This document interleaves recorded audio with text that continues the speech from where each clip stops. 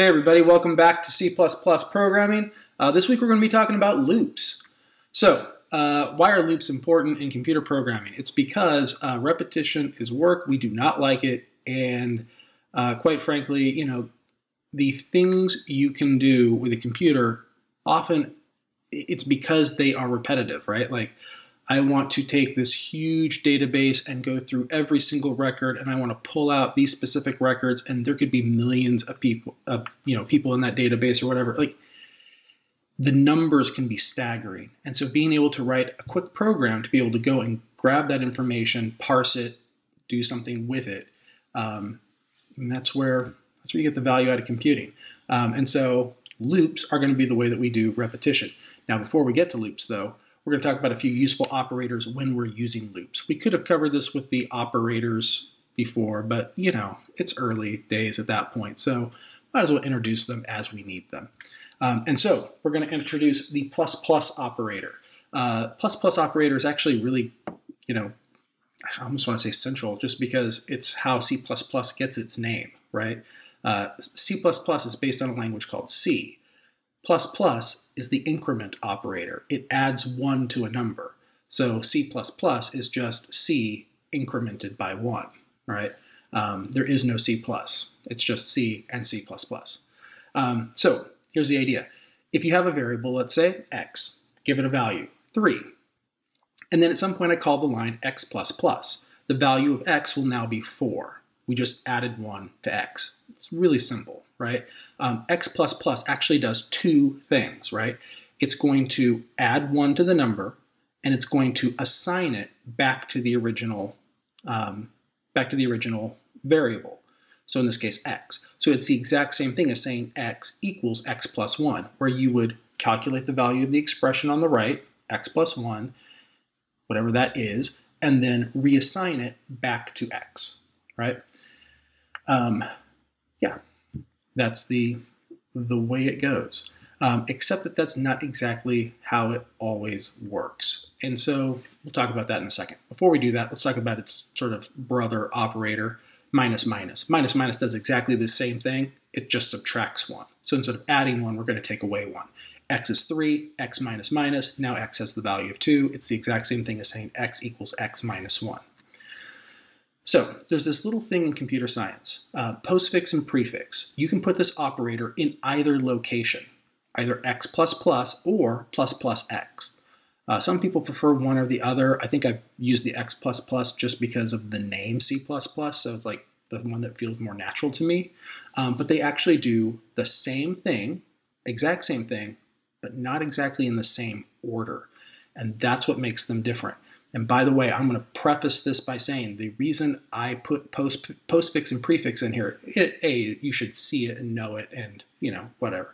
But this is a very popular interview question. I've had multiple students say they were applying for jobs and got this question.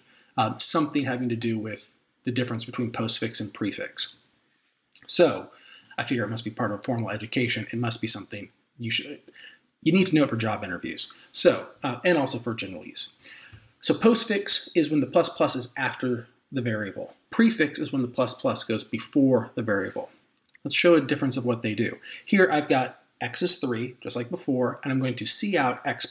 Now this is interesting because I'm using x++, but in an expression that is going to be used by the cout, right? So we've got to do 3 things now, really. We've got to add 1 to x, reassign that value back to x, and then evaluate that expression so that we can send it to the cout, right? So the way it works in postfix is that we are going to do the plus part after we express or figure out evaluate the expression, right? So that means that we're going to evaluate the expression first and then add 1 to x afterwards, which means this is not going to print 4 to the screen. It's going to print 3 to the screen because we evaluated the expression first, right? The expression at this point is 3. That's the value of x.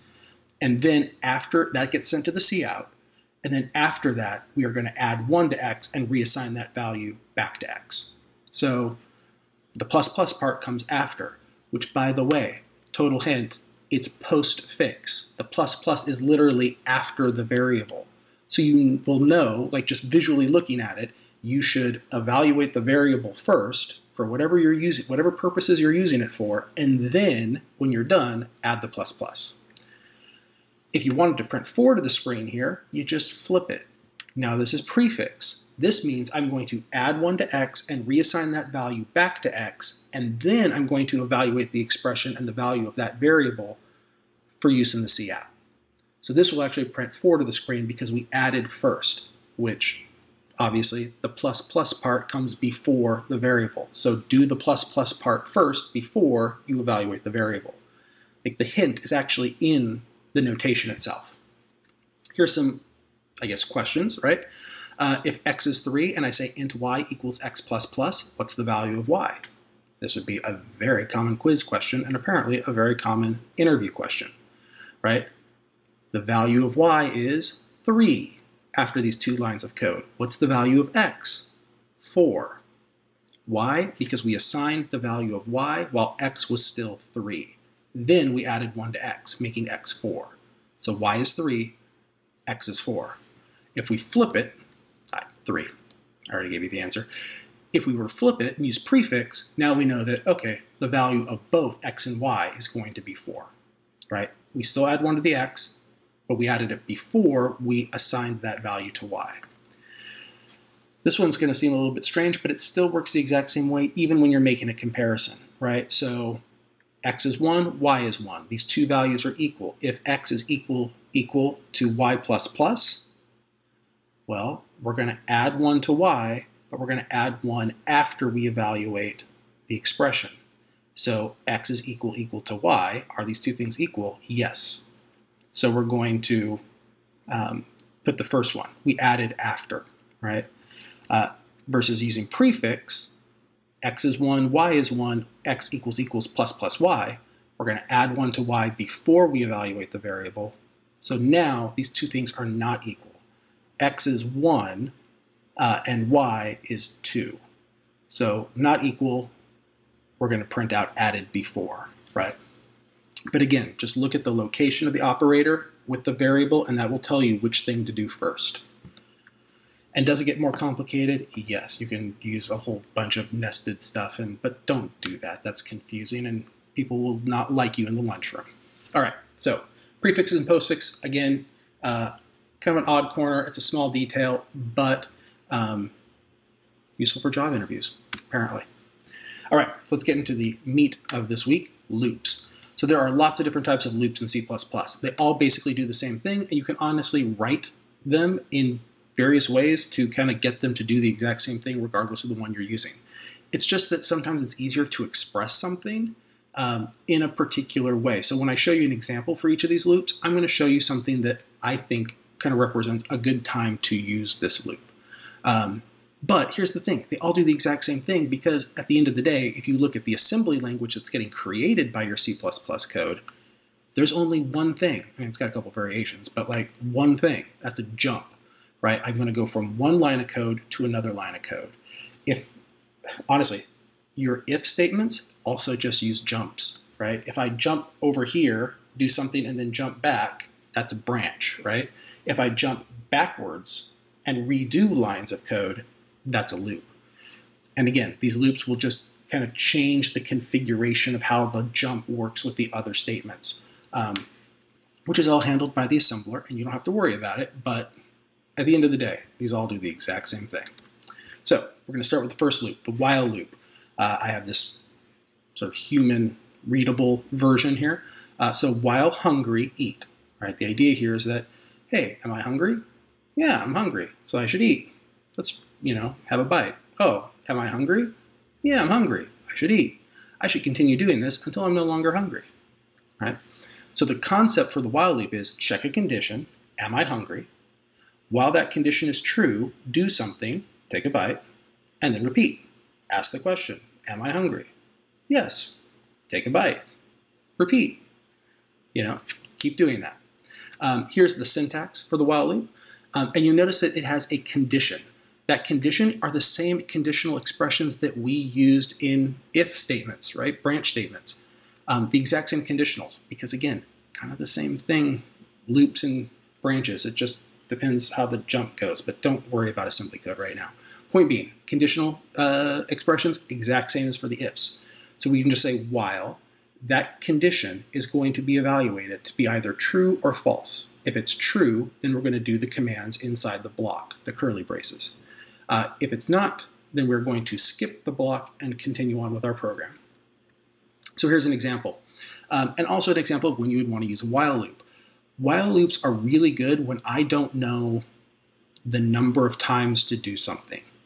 In other words, if I know I have to do something a certain number of times, there's a better loop for that. While loops are great when I just don't know when something needs to stop. I don't know how many times it's going to happen because it's a real life sort of situation. So here, I'm asking the user a question. Do you want to quit? Right? Well, I have no idea how many times you're going to say no. You might say no 10 times. You might say no times. You might immediately want to quit. You might say no, a million times because you're super tenacious and have loads of time on your hand, I guess. But regardless, I don't know when you're going to stop. So I'll use a while loop. I'm just checking a condition. Hey, while this is true, keep doing it until it's not true. And then we'll stop. This is obviously a very simple example that you could kind of code up at home or whatever. But a really great example of this would be in network communications. I'm going to send a message to a server. When am I going to get a response back? I don't know. Just keep checking until you get it. While loop, right? And so, yeah, there's an example. By the way, you'll notice that I put a couple notes in these. So in my examples, every once in a while, you'll see a system pause line. That line is only needed if you're using Visual Studio. If you're using CLion, you do not need to do it. If you're using Xcode, you do not need to do it. You'll probably actually get a little error saying, hey, I didn't recognize this, but it's kind of because they do recognize it and they just but we're not going to use it. That's a Windows thing specifically. And the only reason you need to use it is if you're in Visual Studio, once your program gets to the end, it immediately shuts down the window.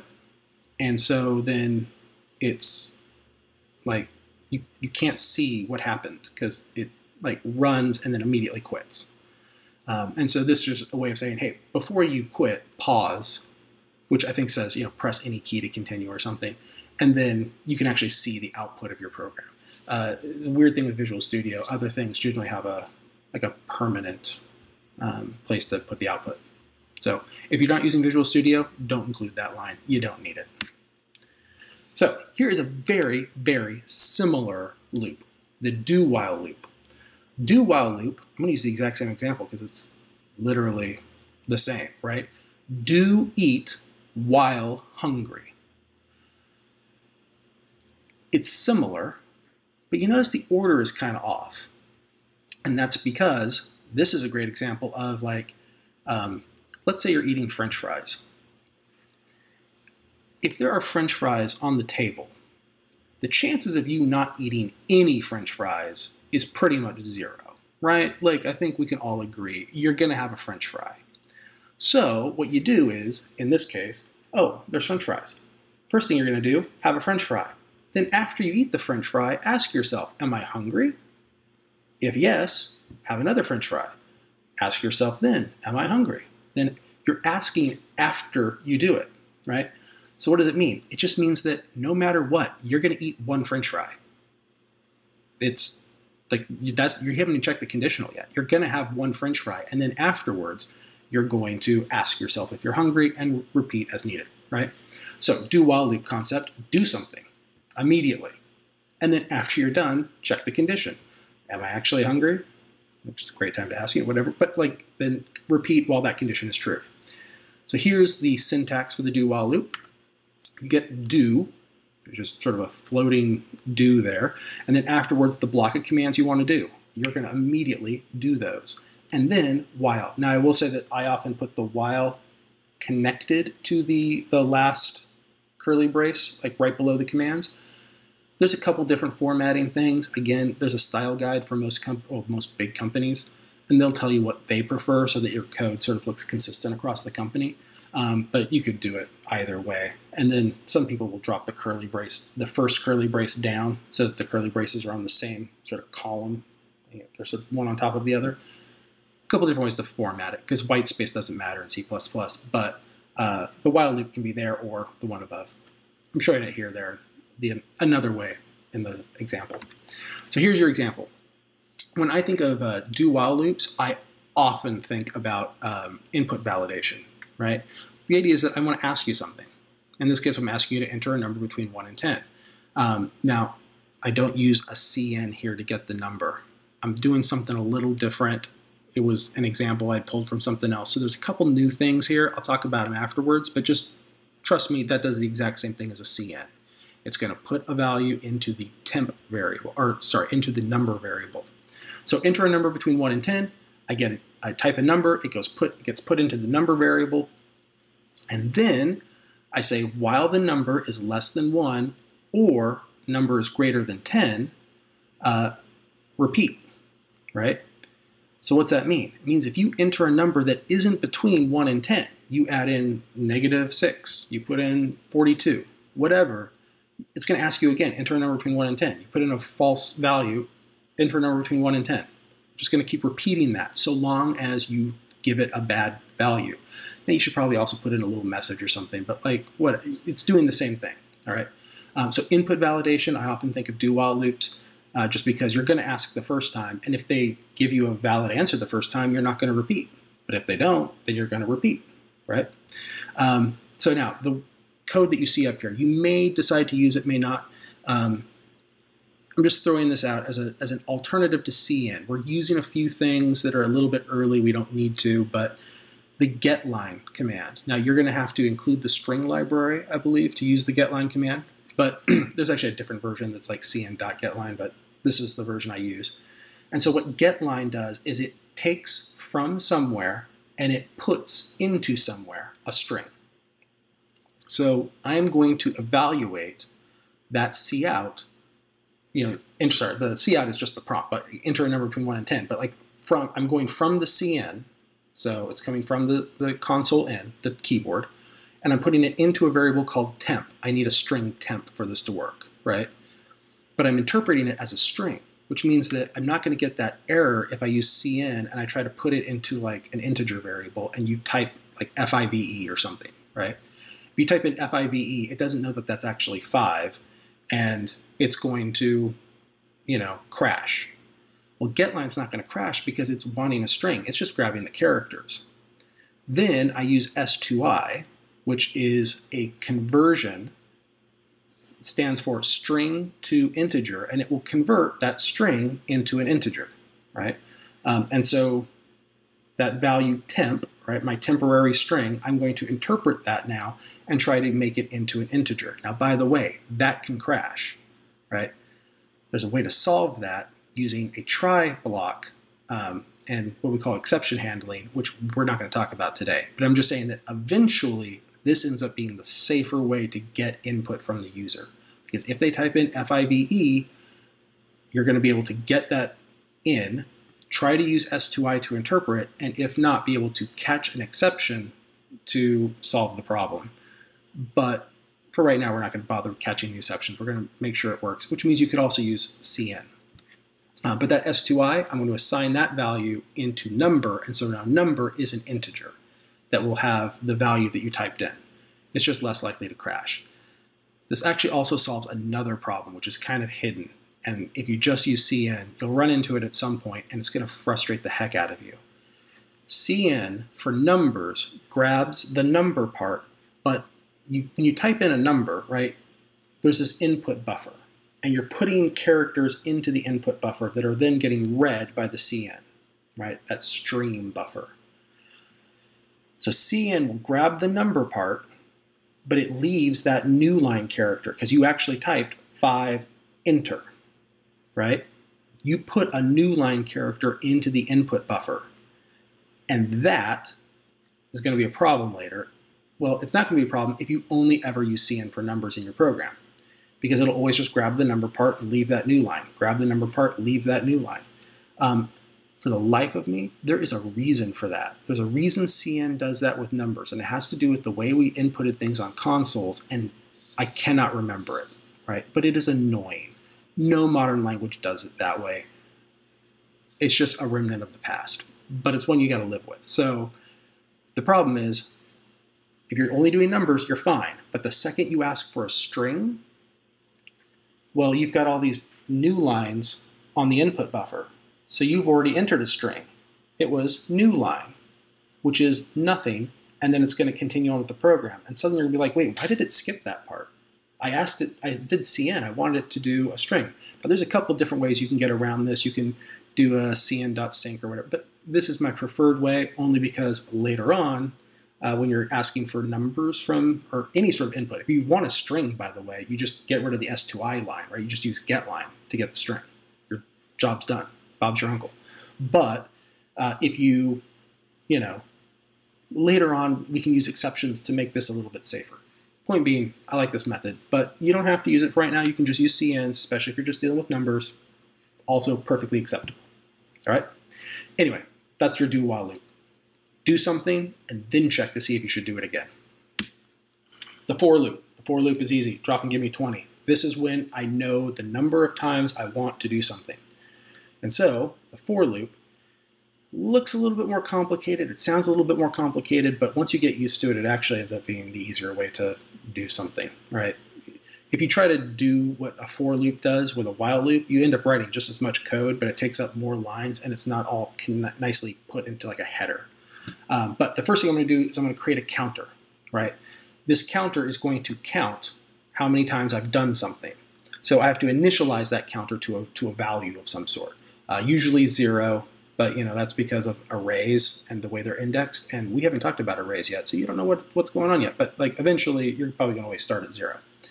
So initialize a counter, then check a condition. If it's true, do something. Then you're going to modify the counter and repeat from step 2. You never go back to initialize the counter because that wouldn't make any sense, right? The whole point of the counter is that I want to keep track of something. Although I could actually modify it in other ways. The vast majority of the time, when I want to modify the counter, I'm just going to use that ++ operator to add 1 to it. Because that's, if you think about a counter, the first time it's 0, the next time it's 1, the next time it's 2, the next time it's 3, right? I'm wanting to add 1 each time. We'll get into it. So the way it works here, for, and then there's 3 different things separated by semicolons, and yes, annoyingly, the modified doesn't have a semicolon after it. Why? It's just the way it gets parsed. They just put semicolons between the 3 different expressions. I'm not Bjorn Straustrup. You know what? And he's a lot smarter than me, so there's probably a really great reason for there not being a semicolon after the modify, but aesthetically, this doesn't look like the other code that we write, and I don't like that. So, but hey, that's not up to me, right? Initialize, semicolon. Condition, semicolon, modify. So we're going to hit the green part first, then check the condition, orange. If it's true, we do the commands. When we go back up into the loop, we're not going to hit the initialize, we're going to hit the modify. Do whatever that says to do, and then check the condition again. Let me show you a real-world example. Hopefully that'll make more sense. So here I'm asking you, how high do you want me to count? I take that just using a standard CN into X. So now I have X. Let's say you typed 5, right? I want you to count to 5. So int I equals 0. We're going to start with 0 because everything in computer science starts with 0. It's just, when you count, just start with 0. I don't know. You could start with 1 if you wanted to. You would initialize your counter by saying int I equals 1 as opposed to int I equals 0. But I'm going to choose 0. Int I equals 0. Then I'm going to check my condition. My condition is I less than or equal to X. Okay, so is 0 less than 5? Because assuming I put 5 in for X. Yes, that's true. Okay, so then I'm going to see out I, which is 0, onto the screen, end line, and now I'm at the bottom of the loop. So I'm going to go back up to the top of the loop. But I'm not going to go to the int I equals 0 part. That's the initialize. I'm going to go to the modify part, the part at the end, I++. That's going to add 1 to I. So now I is 1. Then I go to the middle part, the condition. Is 1 less than or equal to 5? Yes. So then I print out 1. Then I print out 2. Then I print out 3. Then I print out 4. And then I print out 5. And then I go back up to the top and I say I++. I is now 6. My counter is now at 6. I less than or equal to 5. So is 6 less than or equal to 5? Nope, it's not. So then I exit the loop and hit the return 0, right? Basically, I'm just doing it the number of times that I want. This is going to print out the numbers between 0 and 5, which actually means that I did 6 things, which is why you often don't use less than or equal to. You just use less than, because then I'm going to do 5 things. But I'm not actually going to go up to 5. I'm going to go 0 to 4. But that only makes sense for arrays, and I asked you how you wanted me to count, so I actually do have to hit that last number. I'll do less than or equal to. But just know you don't always want to do less than or equal to. Usually less than. But later on, we'll talk about that. Point being, this is my counter. Now, by the way, I called my counter I. Why did I call my counter I? I generally stands for iteration, which is a fancy computer science term. Actually, I think it's just a fancy English term. But it just means something that you do like over and over and over again. Each time you do it would be considered an iteration, right? And so this process that we're using to solve this problem would be called an iterative process. It's something that you do over and over and over again, right? Later on, we may talk about something called recursion, but iterative solutions, recursion, the I stands for iteration, because this is an iterative solution. We're using a loop. Anyway, this is a for loop, really helpful when you actually know how often you want to do something. And by the way, that is a lot. Like, if I know that there's this many things in the collection, I can go through, that many things and then check each one. And, like, you often will know how many times you want to do something, or at least be able to calculate it. And so then a for loop is the right choice, or a choice. You can actually use a while loop too. There's a way to write a while loop. You just actually have to create a counter yourself, initialize it before the while loop, put the condition in the normal place where you put the condition for a while loop, but the one from the for loop, and then just make sure that somewhere in the loop you increment the counter. So you do the I++ maybe at the bottom of the block of code. Done the exact same way. It's just because, again, it all just jumps. So a couple modifying things you can do as you're going through a loop. You don't have to. In fact, some people say that these are bad. You shouldn't use them. If you were smarter, you would have written your conditional in such a way that it, and I get that. And that's probably true for a lot of stuff that you're doing in class. But I don't know, in the real world, every once in a while, it's easier to put a break. Like, I have an exception. Like, hey, if you ever see this, stop, right? So anyway, yeah, break. It stops the iteration of the loop, gets you out of the loop. Why would you want to do it? Well, you put it, I don't know, some conditional on it. And so then if you happen to see this condition, get out of here, right? If you happen to get this result from the server, stop the connection. If you happen to, whatever, you break. So here, you could potentially put that just in the while, right?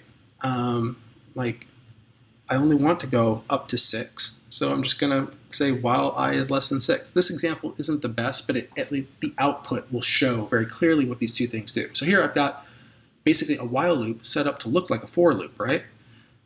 I initialize my counter, because we just talked about how you can do this either way. So initialize the counter, int I equals 0. Then I had my while loop. My condition for the while loop is inside the conditional part, so long as I is less than 12. And then I have a block of code that will get repeated. Inside that block of code, right, at some point I print out I and then do I++, right? I have to modify the counter so that I can go back up and check the conditional again. Standard while loop, but kind of doing the job that you would normally do with a for loop. But before I print it out, I ask this question. If I is equal to 6, break.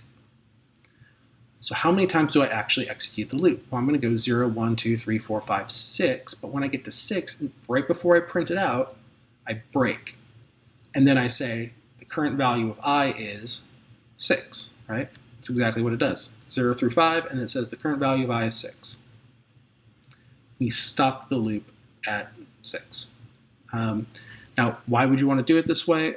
Again, this is a silly example. You could just do I less than 6, right? But at the very least, in the real world, sometimes there are people who, they're math types, I think, and they teach computer science, and they are interested in the purity of the language.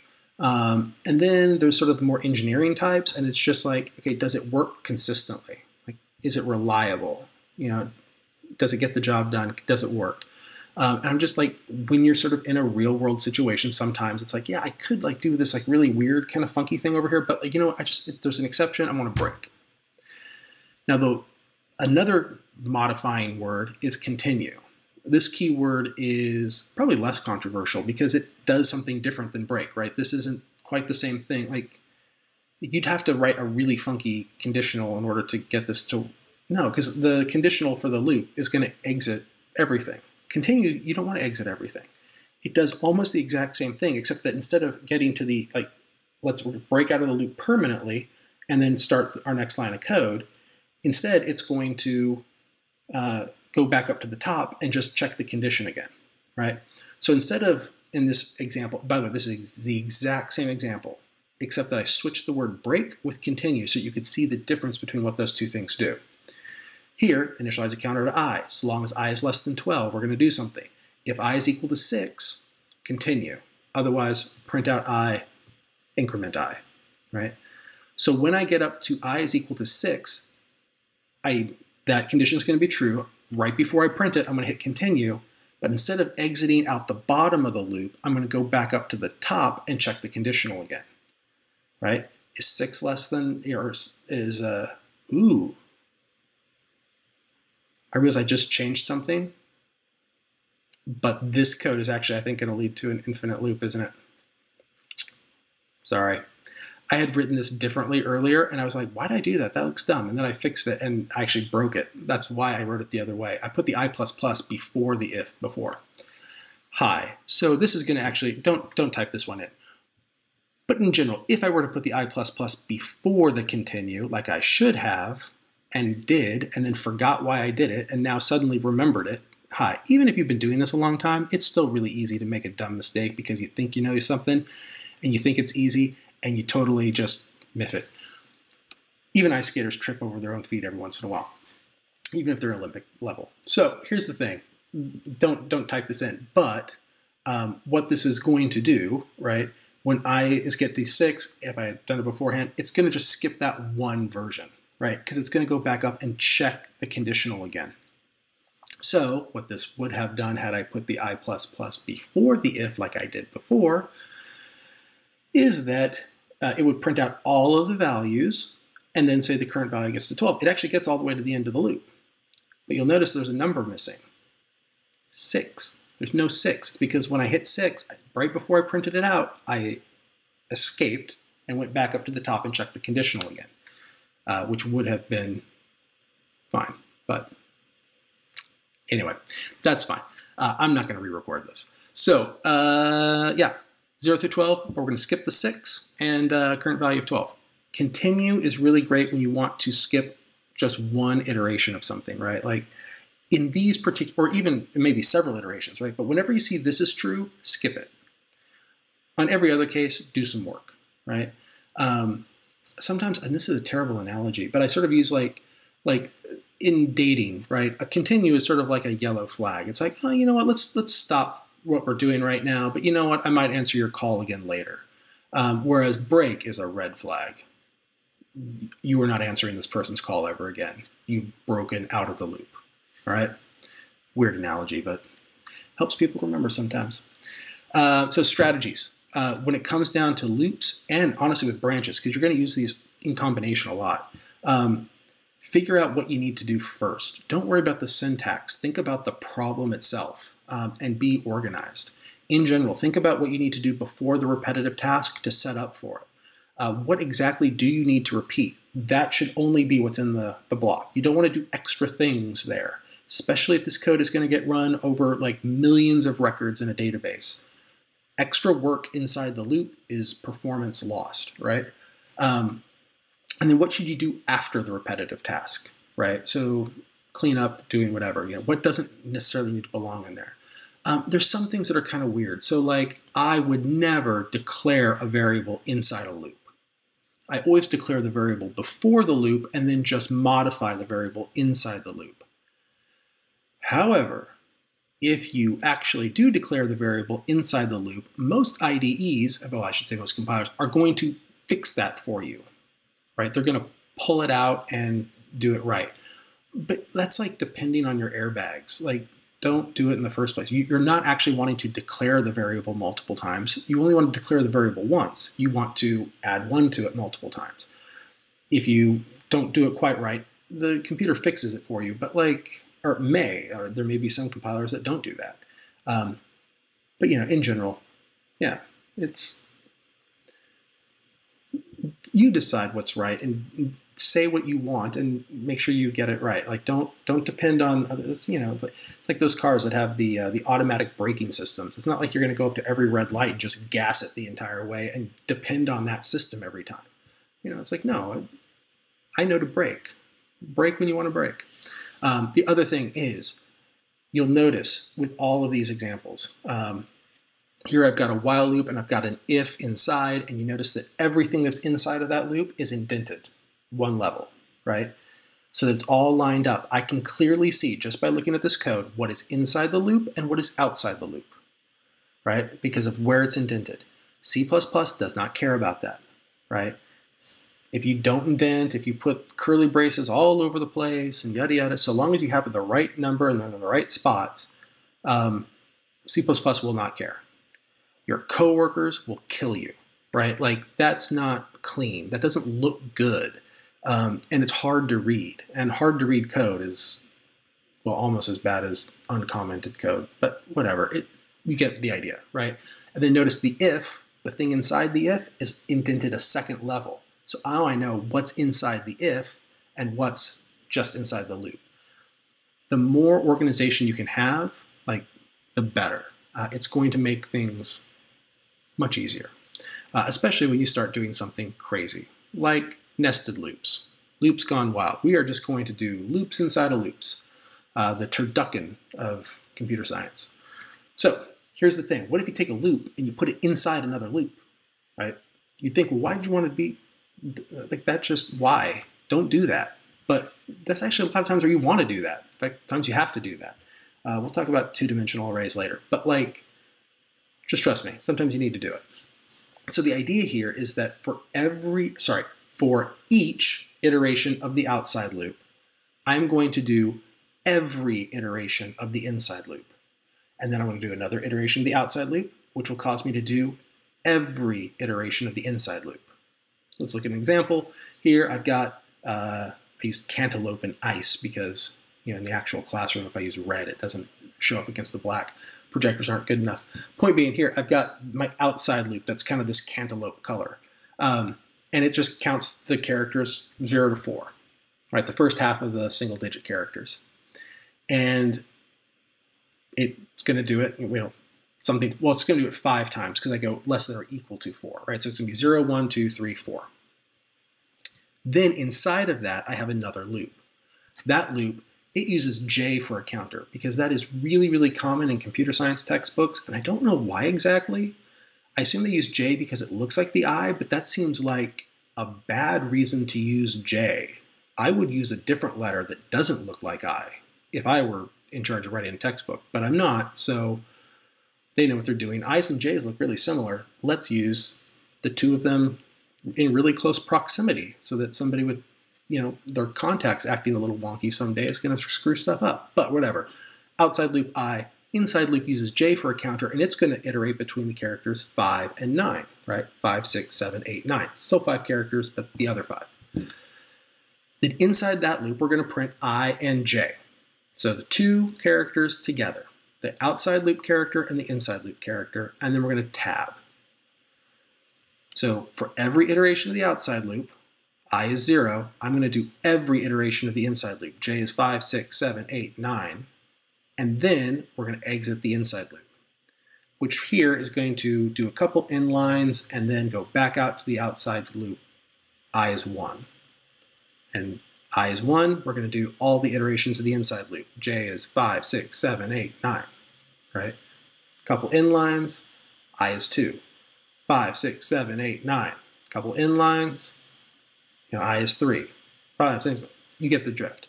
What's the output of this going to look like? It's going to look like this.